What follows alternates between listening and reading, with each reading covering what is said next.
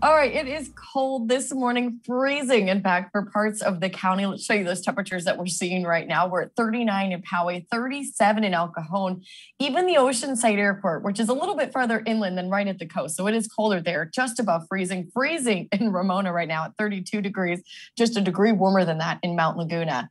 The offshore winds, those Santa Ana winds, are still with us, not as windy as they were yesterday, but Otay Mountain still seeing gusts to 42 miles per hour right now.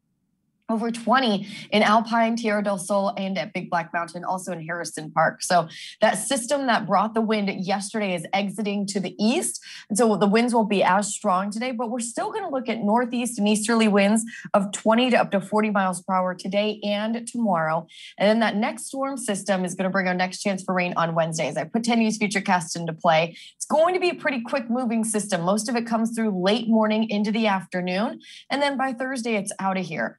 We definitely need it. We're nearing it on 4.5 inches shy of where we should be for this time of the year. This next round of rain, we're bringing about 2/10 to about 6/10 of an inch of rain for the coast and inland and mountain areas. The deserts expecting maybe a few hundreds here or there, not expecting a whole lot of rain to reach the deserts. Temperatures will be trending about 5 to 10 degrees above normal through tomorrow for the coast and inland neighborhoods. 60s return midweek and 60s stick around into the weekend for the coast.